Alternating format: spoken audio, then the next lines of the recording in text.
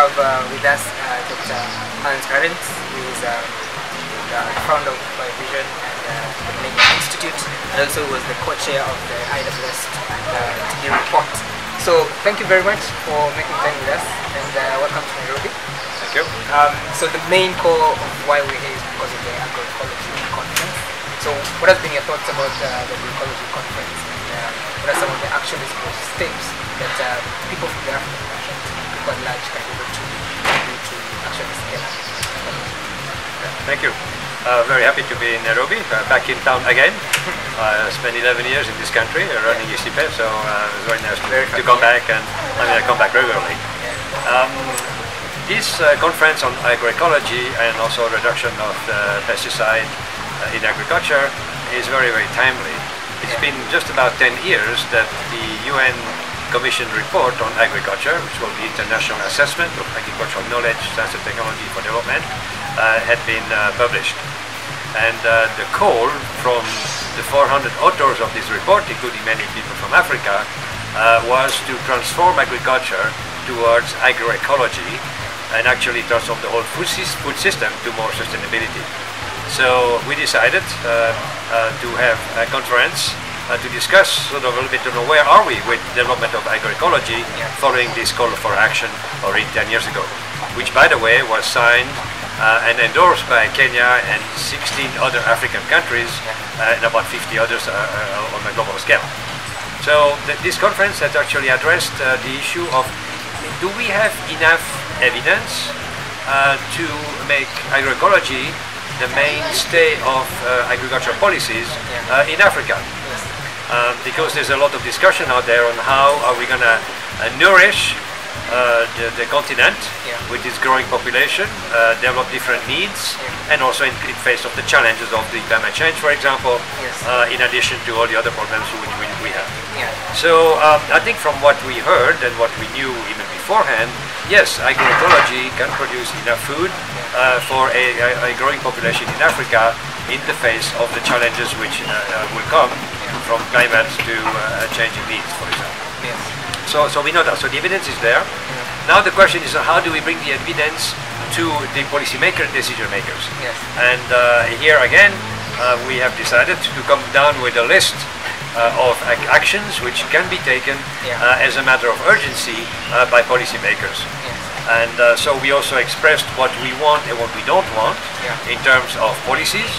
And I think one of the biggest element of this policy is to make sure that governments start to invest their funding and also convince the development partners to put their funding into agroecological research and development and extension.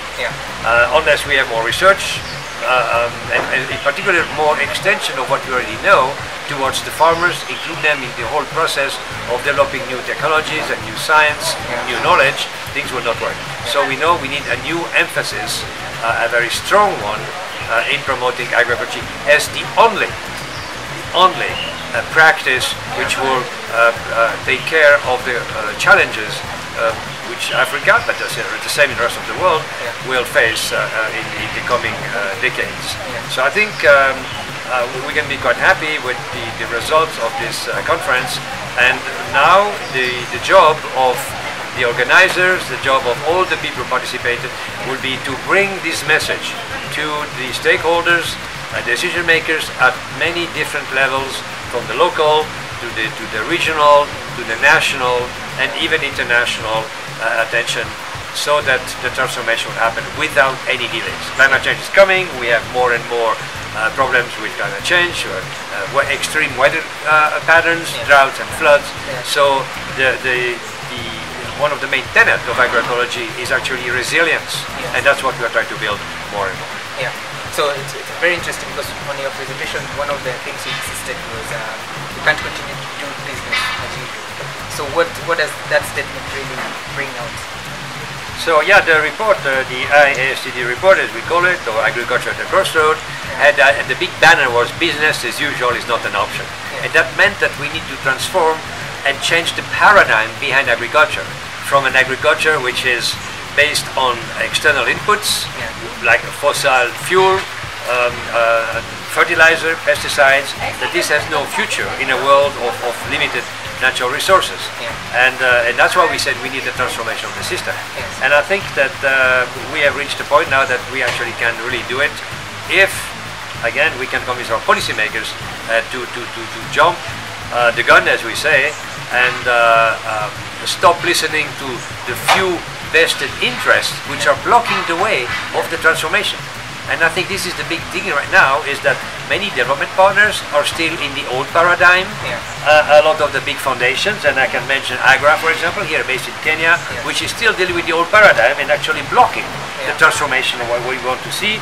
And that includes many of the major donors, actually, who still decide outside of Africa what is good for Africa. It's time that Africa decides for itself what it wants without the interference of those vested interests which are very much present here in Africa. Yeah.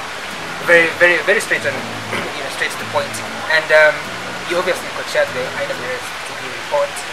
What is the state of actually execution of the report? Where are we, or what are some of the steps that are being taken to address this? So the report, when it came out in 2009, was basically maligned quite a bit, in particular by the countries which had a big interest in promoting or further promoting green revolution. And that's so basically the report since then didn't go very far in terms of influencing FAO, for example, the UN agency in charge of agriculture, nor some of the major donors like the World Bank, for example, or the African Development Bank, none of which actually ever used the report to influence their own internal policies. But what was very important is that the NGO world has adopted that report as their report, and they have been really pushing for agroecology, for organic agriculture. They have been pushing some of the countries of donors also to change their view on what they need to fund. So I think the report has created a mass movement from bottom up. And 10 years later, we can see that even FAO is now talking agroecology.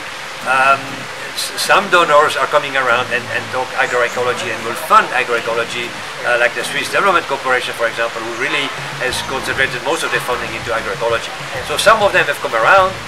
Many remain to be convinced, and I think that this conference here is also partly, or has as an objective, to convince the people out on the margins still today to come more and more into the fold and looking at agroecology as the new paradigm for sustainable agriculture and food systems. Definitely.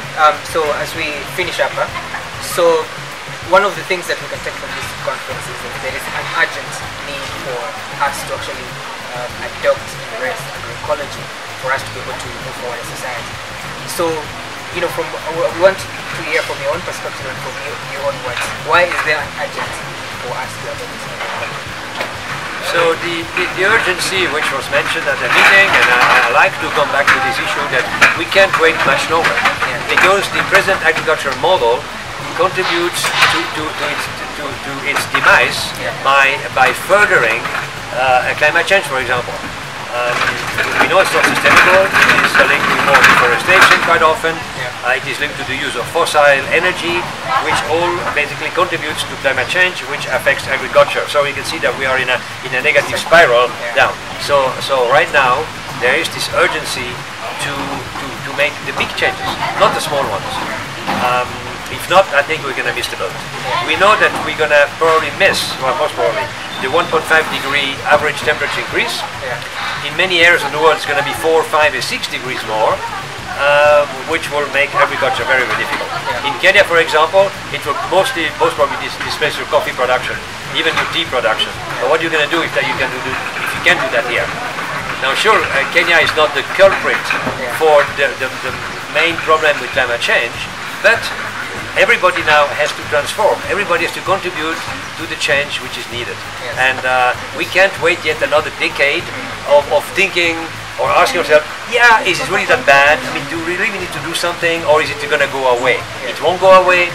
We need to really strongly say we will contribute to the transformation, because we want to be part of the solution of the problem in agriculture and not continue to be part of the problem.